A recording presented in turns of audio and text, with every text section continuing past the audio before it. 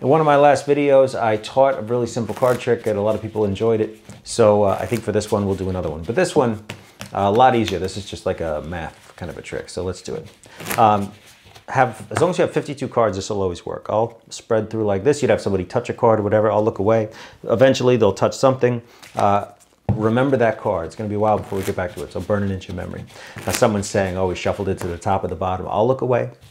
It may be on the top or the bottom. That would be by pure luck, but the whole point is it doesn't matter where the card is. As a matter of fact, to prove I don't know where it is, we'll do what's known as a casino wash, all right? 52 cards in a deck. That's all that matters. If you're playing with a full deck, you should be able to figure this out.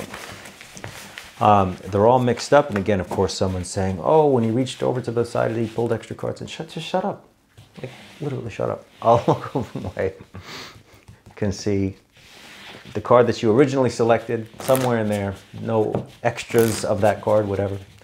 All this crazy stuff I have to do.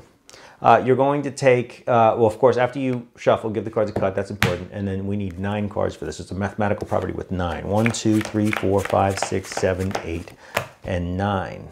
After that, you can either use dice. We need a number 1 through 13, right? So dice would get you 2 through 12.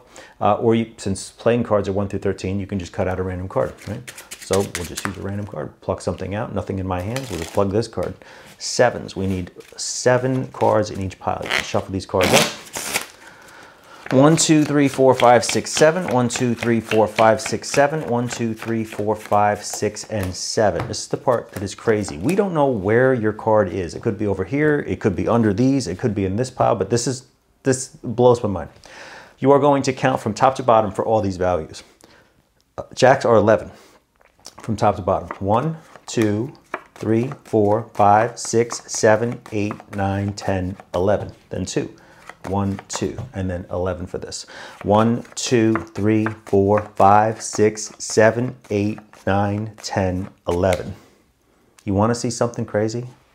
This should be your card. Now, I don't know if I'd have to watch it back to see, but if I have 52 cards here, that was the card that was originally selected. Actually, I'm positive because it's math. It has to work.